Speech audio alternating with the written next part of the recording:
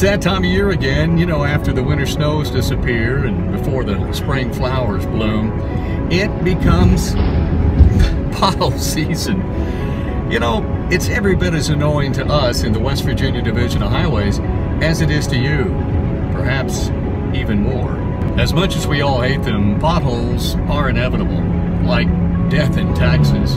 In fact, our taxes go to pay for these potholes and keep our roads in good condition.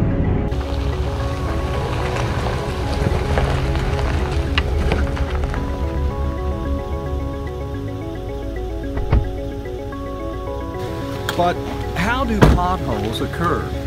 Why don't we just build roads so potholes don't happen? If we could do that, we would. But pavement is susceptible to the weather like everything else.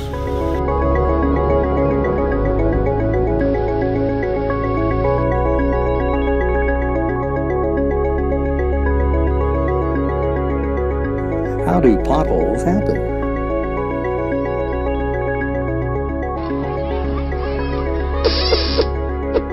Throughout the year, precipitation falls and seeps through the pavement.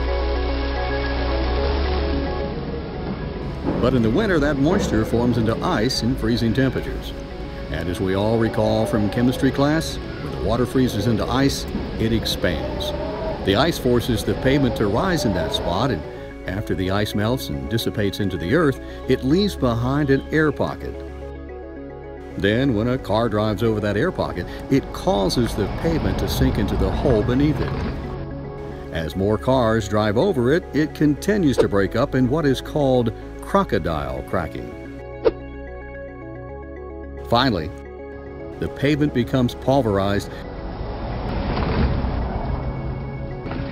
and is carried out of the road, leaving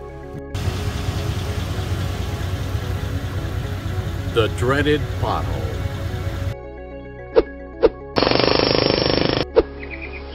Sometimes it seems they pop up like dandelions, and questions arise, such as, why doesn't the Division of Highways fill the pothole immediately?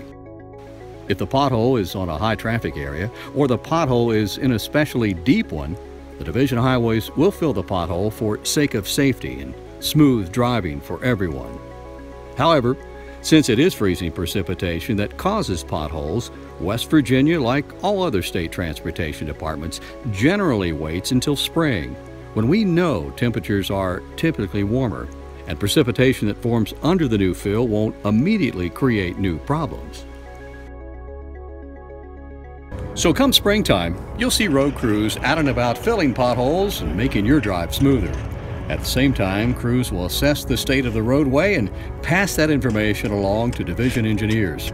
In turn, they will pair that information with how recent was the last full paving or repaving, along with how primary the road is to large quantities of traffic, and decide to either fix the potholes or to mill the existing pavement and repave the road completely.